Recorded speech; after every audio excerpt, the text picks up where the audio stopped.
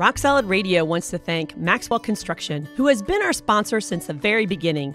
For over 30 years, Maxwell has delivered the highest quality projects by holding to their core values of customer satisfaction, positive attitude, respect, and excellence. So if you have any kind of commercial construction need, give Maxwell Construction a call today at 812-537-2200.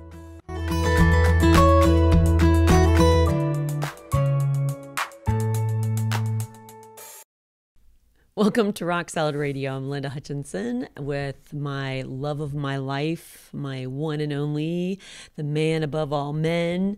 That's gross. You never talk to me that way. You can tell you're on camera. You're just trying to put up a show. Oh, honey. I bet people listen to this way we start the show half the time and go, "Oh my gosh, these people." Honey, you really. I'm your old man. You're my old lady. You complete me. You complete me. I completely. Yeah. I completely complete me.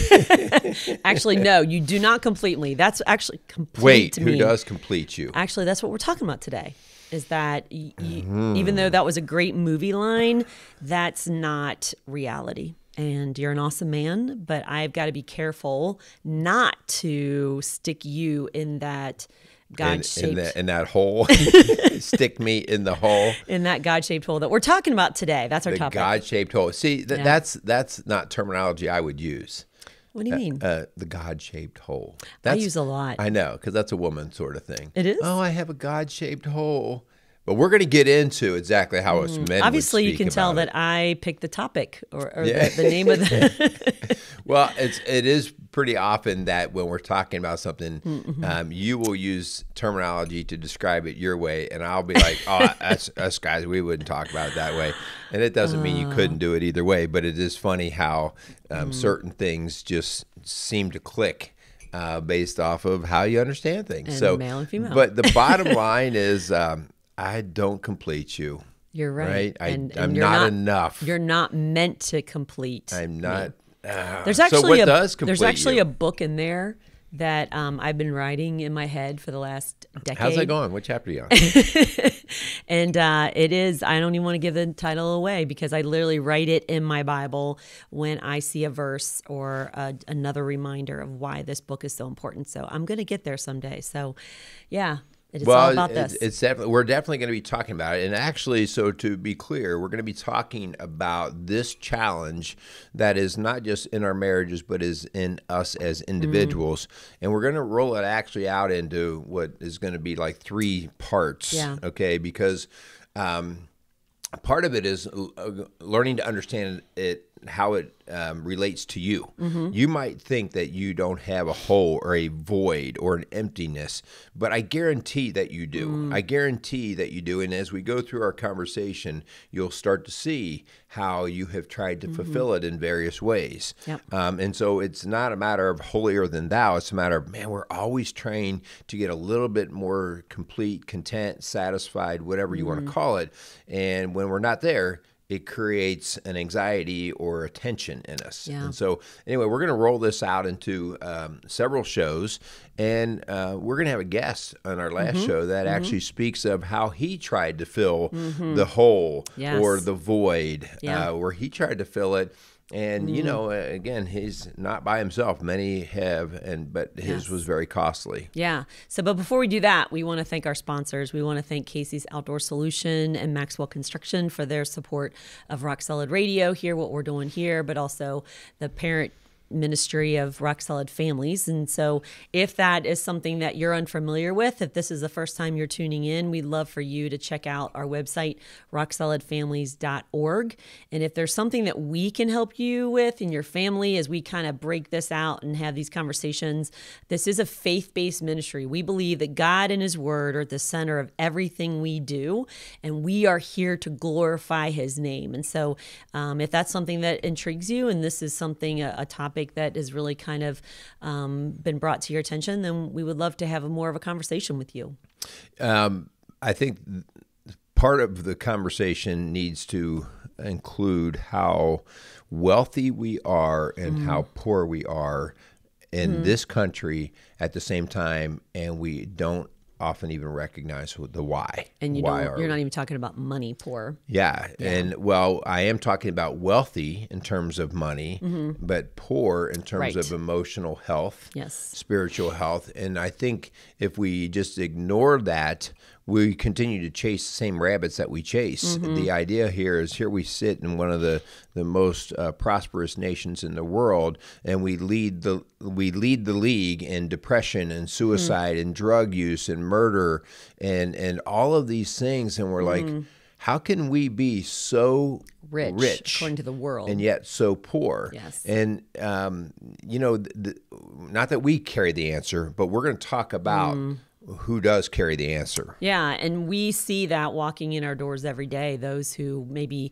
by the world standards have the world by the tail, but they're coming in with their tail between their legs and they're just feeling hopeless, feeling overwhelmed, feeling helpless. And so they come into us and maybe monetarily have everything they want, but yet they're really seeking and searching and struggling. And so if that's you, reach out to us. Reach out to us at rocksolidfamilies.org, or you can call our office at 812-576-ROCK.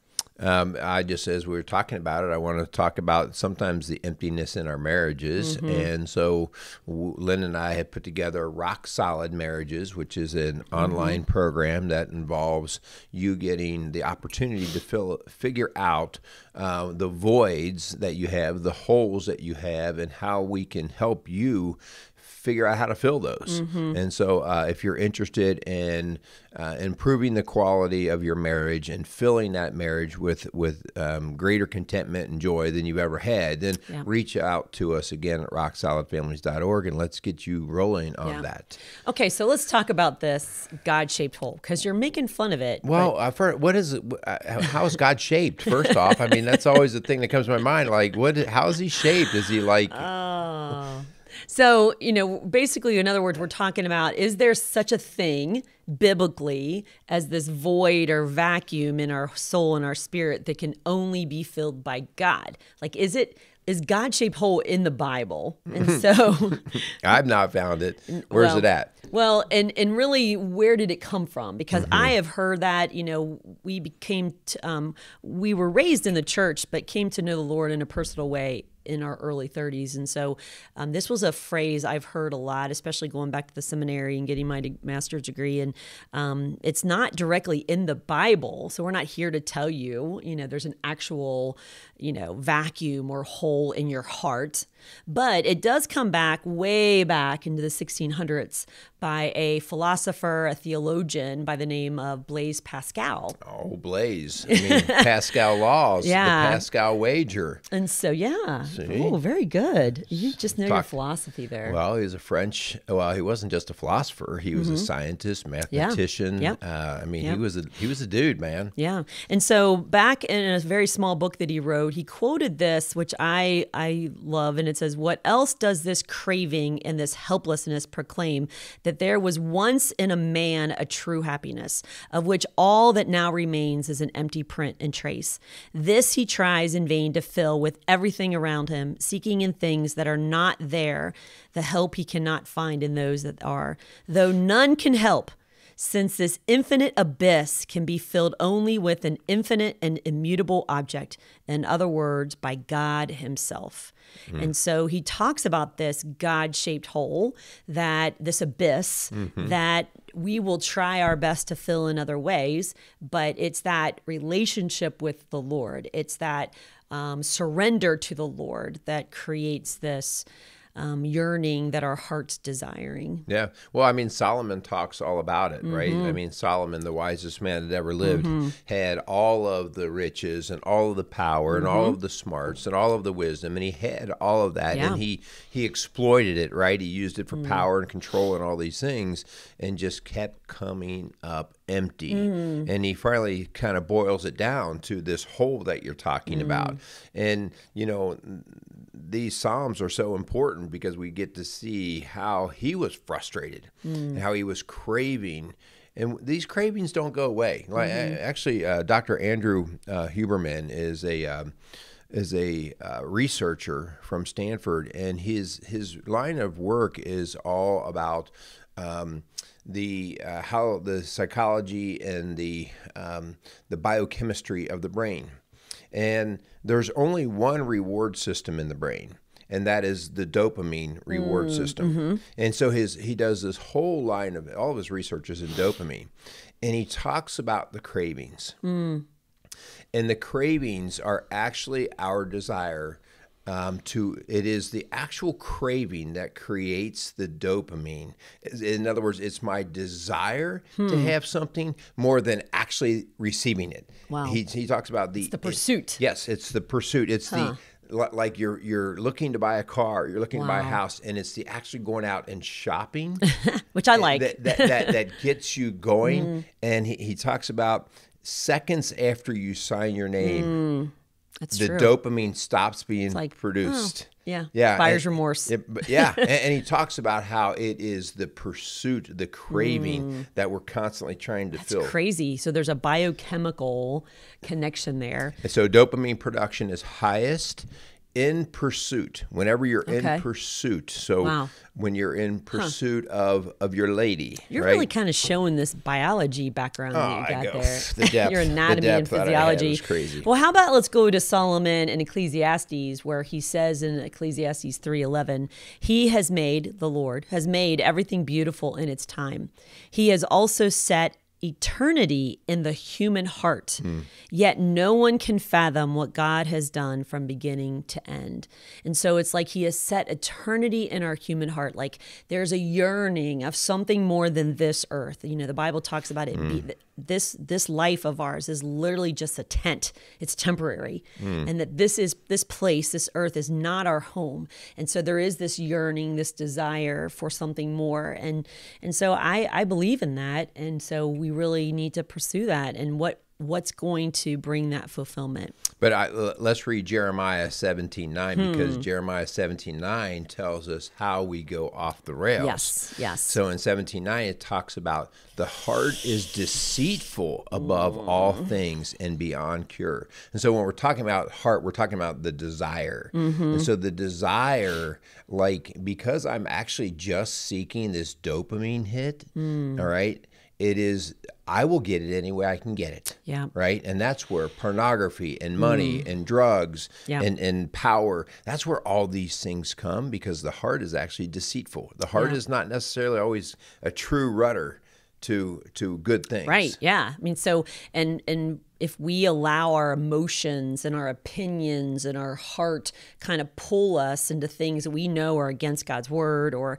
against what, you know, other wise counsel says, then we're just kind of just following that, you know, whatever it is that fills us for that moment, right? Yeah. So there's two disclaimers that I want to mention before we go any further, because there's really some criticism about the term God-shaped hole. And so I just want to make sure we clarify in what we're saying and what we're not saying. So one of the disclaimers is, even if you reject Jesus and you're happy and content, as you say, in your life here, it doesn't negate the fact that Jesus is still the way, the truth, and the life, and that no one gets to the Father or to heaven without him. And so we believe heaven requires us to surrender our way for his way. And so, you know, John 14:6 says, I am the way, the truth, and the life. No one comes to the Father except through me. So I believe his word. And so I know that even if you're happy right now and you don't know Jesus, I still believe there is this God-shaped hole that you don't even maybe know. You've stuffed it with so many things, you don't even realize that there is this need to be truly satisfied. Can I maybe add to that, because this is a kickback that you will get from just people questioning faith, or maybe even somebody who's an atheist. They might say, so you're telling me I can't be happy without Christ? And, you know, I think we have to be careful there. One, we have to define happiness and joy and contentment, right? We have to define those. But I also think we have to look at the actual research. And the research shows that people of faith have a higher level of joy in their life, overall contentment. And so, again, even people of faith can be deceived by their heart, right? I mean, so it doesn't mean it's a go-to guarantee ticket, because none of us are perfect. But Yeah, you can get happiness and contentment. You can learn to manage dopamine the receptors in the brain, and you can do the physical work to do that. But on an ongoing basis, and we're going to talk a little bit about this later, like I call them my essential eights. We're going to talk about, well, there are certain things there that have to be satisfied, and humans can't satisfy them. Okay, and one of those emotional needs is one that can't be provided for fully by humans, and that's where we get into trouble. So yes, an atheist, so to speak, could find a level of happiness, but by and large, you will find them struggling more to seek and then actually find that level of contentment. Yeah. And so the second part of this disclaimer is really kind of correcting what I just said before. We're never going to be completely satisfied in this life as a human, okay? And as much as we will seek to be more like him and to, find that contentment in him, there's going to be a yearning, and there's just putting Christ in the center of your life is not the same as like rubbing a magic lamp and having Genie pop out and give you your 3 wishes. Like, it's not going to mean that there's not going to be tough days. And so the Bible says also, Jesus says that in this world, you will have trouble. But take heart, I have overcome the world. So our goal is not for everything to be perfect and rosy in our life. It's eternity is really where that perfection is going to be reached. That total satisfaction is going to be reached. So that's my goal in life is I've got to hold on to these things and realize that that's going to bring me more peace, but that we still are going to have troubles in this world. We had a guest on our Strong Dads podcast, Tony Schroeder, who's a gentleman that both of us know, and he's very much in trying to just build faith in our community and others and people. And he talks about he didn't really find a level of, he didn't think he could get content until he started to understand that he had an eternal concept of life rather than a finite. And so finitely, it's like I have to get things done by a certain time, right? And if I don't get this done, like if I'm not a good person by the time I die, I'm done, right? And he's like, when I finally realized that I'm living for eternity, I'm living for an eternal view, it really started to make sense. Like, I can't sit there and wrap my head around why there's cancer, why there's pain and suffering here, but I have to have that eternal hope. You're right. So. And, that does mean that your body's going to break down. Oh, Lord, yes, it is. I've noticed on Strong Dads, you just do a lot of complaining about your body falling apart. Well, because I'm sitting next to a 32-year-old who comes in every day and he's all strapping strong and he does nothing at all to do that. And our studio is down in the basement of our house. And as I walk down, he's always pushing me down the stairs because my knees won't go fast enough for him. So by the time it's fresh in my mind by the time he and Kyle, I are recording. He's a little jealous of, your not young, jealous. Strong, healthy body jealous. that you do nothing to work on. I have a God-shaped hole and Kyle's not filling it. No, but it is a reminder that we're going to lose people we love. You are going to come on hard times. Hurricanes are going to hit your home. You are going to get cancer diagnosis. But that just because a square peg can't fit in a round hole doesn't mean that God is not working and that he can't bring, like you said, that level of satisfaction that we can experience on this earth. It'll just never be at completion until we see the Lord face to face. Yeah. And let's talk about this also a little bit from a finite aspect. So some people might think that, so you're telling me I can fill this hole, and once I do, I'm good to go, right? And I think that that's a misnomer as well. Yeah. Because it's not a one and done. It's not a one and done. It's daily bread. Yes. Right? Because life constantly consumes energy and you have to grab energy and go back at it. And so it's an ongoing process. And it's not like you can one day just say, I have arrived. My tank is full. I am complete. Like these are things that I sometimes think that people want to have that guarantee that, I can go to the gas station, get filled up once, and that's what we want with these electric vehicles, right? I can fill up and I'll be good forever. Yeah.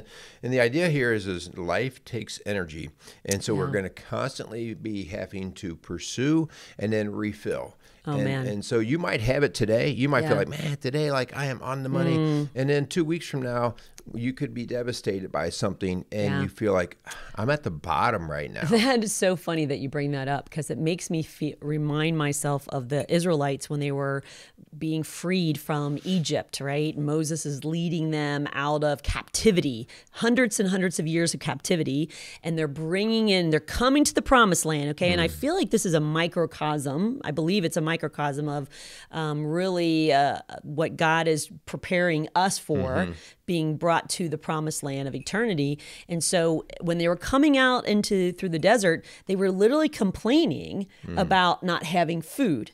And they're like, well, it was better off when we were slaves in Egypt because at least we had meat to eat and all this stuff. And it's like, wow, how quickly you forget the captivity and the persecution that you experience. And so God, what does he do in his infinite wisdom? He gives them manna, which literally means, what is it, coming from heaven, and it's laying on the ground. And I love that, what you said. It's like every day they had to go out and gather up the manna for food. And if they gathered up more than one day, what happened to it? It would rot. It would rot. It couldn't be stored even for over the day, right? It would rot. And they were even told, do not hoard the manna. Except for the day of rest. Except for the day of rest. Yeah. And so, I can just see this is human nature, right? As soon as you're not looking, I'm putting a couple extra pieces in my pouch. Yeah. And then again, I can sleep in tomorrow. And we'll speak more as to why I would even do that, right? And don't fool yourself for a second to think that that's not in you, because there are emotional needs that are taking place that are scaring the bejesus out of you, and you're going to try to fulfill them in other ways other than God's manna. You're going to try to make your your physical attempts to fulfill yourself. So, hun, let's go down the road, and we're just going to kind of scratch the surface this week about your essential 8. You kind of mentioned it a few minutes ago, but kind of give us a little bit of a broad stroke on what you mean by the essential 8. Well, and so I'll go through this because you use the phrase God-filled or God-sized hole, and I'm going to actually put words to what makes up that hole. Okay. And because I think it's important that you put words to it. Otherwise, it's just like, well, what do you mean this hole? What do I put in this hole? Well, we can actually identify what makes up the hole, okay?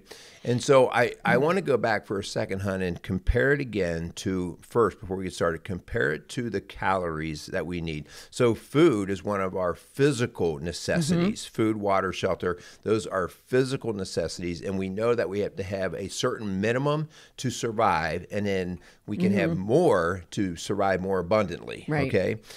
And so emotional needs are in the same vein in terms of how we fulfill them. Everyone has a minimal need of these areas that we're going to talk about that create a hole if they're not served well. But some of us will have different even levels that we have to have more so. So for instance, like if I talk about calories, you might be able to survive off of 1,500 calories a day. But me, because I'm a big strapping man. There's a difference between surviving and enjoying, right? So I might need 3,000 calories a day, right? At least I try to convince myself. My calorie count. But the idea here is which one's right? Well, neither is right. They're very separate to our own person, okay? And so, but we both have to have calories. We both have to have those. And so that understanding of, and my calories will even vary within the day. Yesterday I sat around. Today I'm out working, all right? And so I'll have to have even more, and that's why it's a daily bread, okay? So when you think of it like this, now let's talk about, there are 8 essential areas, and you can read different areas, and they'll sometimes call them emotional needs, and they're usually 6, 7, 8, 9 or so of these things. But in the work that I do, this is how I've kind of grouped them together to say, pretty much I can put struggle you have, I can put them in one of these categories. So I would encourage you guys to, if you're listening, to go get a piece of paper, because I have found these super important, super helpful to have, just because of, like you said, if you have a marriage issue that you're struggling with, and all of a sudden you're like, okay, what is not being met here? What am I needing? How can I put this into words? It's very helpful to have this list. It's kind of your go-to of really what's missing in my life. Yeah. And just a quick little note, Kyle and I just did a show about money and how money is used often to fulfill the things I'm getting ready to talk about. Yeah. Okay. So we talk quite a bit about that in that show. So that's on Strong Dads on episode 167. Yeah. But so here are the areas. Okay. These are the emotional. Don't give them all away, because we're doing 2 parts, right? Are we going to list them all? Yeah, well, I'll list them, but we're not going to discuss them. Okay. So the emotional 8, these are the essential 8. Okay, the essential 8. Everybody needs control in their life. Everybody needs respect. Everybody needs love. Everybody needs trust. Every relationship is based on trust. Okay, and we know in our marriage work, man, when we break trust, all bets are off in terms of how well or quickly we can restore. Everybody needs security. Everybody needs affection, or that human interaction, and that can look different for different people, but we need to have that human interaction. Everybody needs purpose. I have to know why I get up every day, okay? And finally, everybody needs faith. Everybody needs faith. Now, this faith one, we're going to get into that a whole lot more, but that faith deal is really where we have to understand where God comes in. Everyone, even the atheist, has faith. The question is, what do you put your faith in? And if I'm the atheist, I got to start with putting my faith in me, systems, government, employment, right? All of those come up short quickly. Oh, yeah. Like, you don't want to put faith in me. Well, you do, but Well, you complete me, remember? You complete me, right? And so, again, these are the essential 8s. And when we have a breakdown, in other words, if I'm hungry and I don't have enough calories, I'm going to get alarms going off. I'm going to get hunger pains. I'm going to be grouchy. I'm going to be all these different things.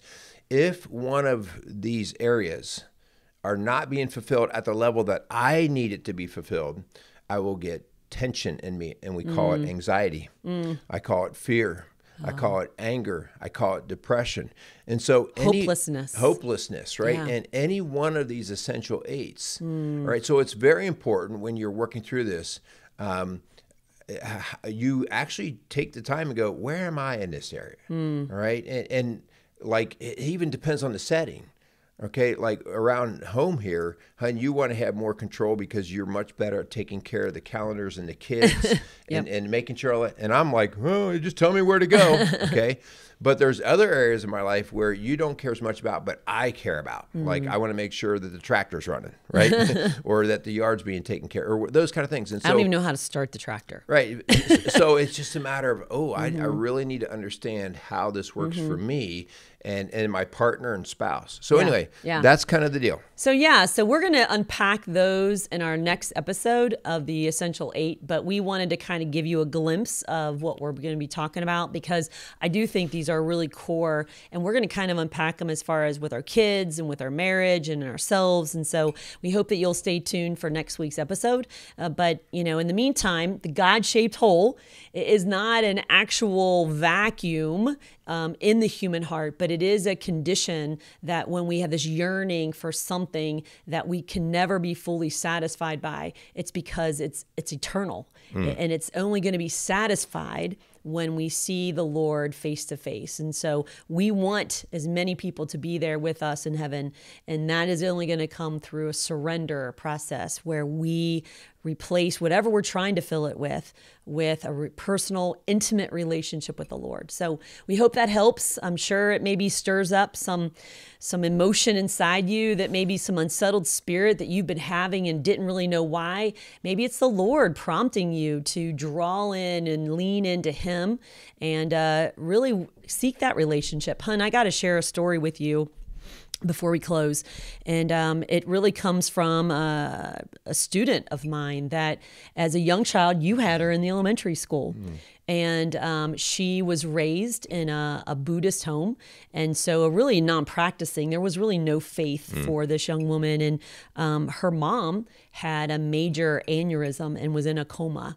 And in the elementary school, there was a young girl, a classmate, who told her, well, I'll be praying for your mama. I'll be praying for your mom. And this girl started to kind of seek out, like, what do you mean? Who are you praying to? And like, who is this God you're talking about? And so through her mother being ill and through this desire to want to help her mom, she started to pursue her own personal relationship with Christ.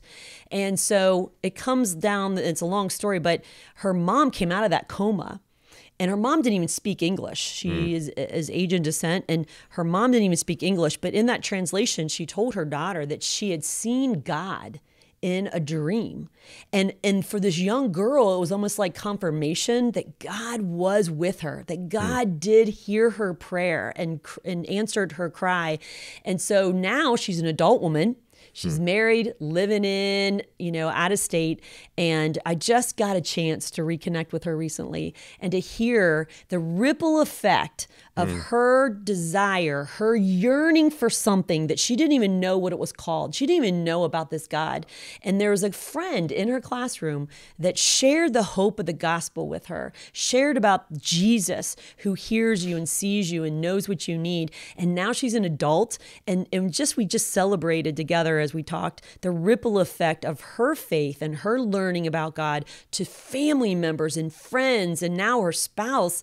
It was just such a beautiful picture of the gospel and that God-shaped hole that only Christ can fill. It was really cool. Yeah, I remember at a very young age, she was craving. Yes. Right? She was craving. She needed answers. Yes. And so not that she received the single answer that's going to make her complete for life, but she received the way that she finds her manna. And it was so funny because she heard about God's word. And so I got her a Bible.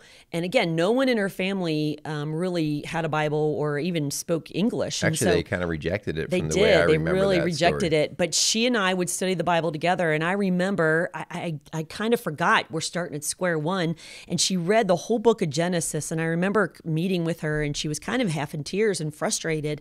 And I said, what's wrong? And she said, I read this whole book.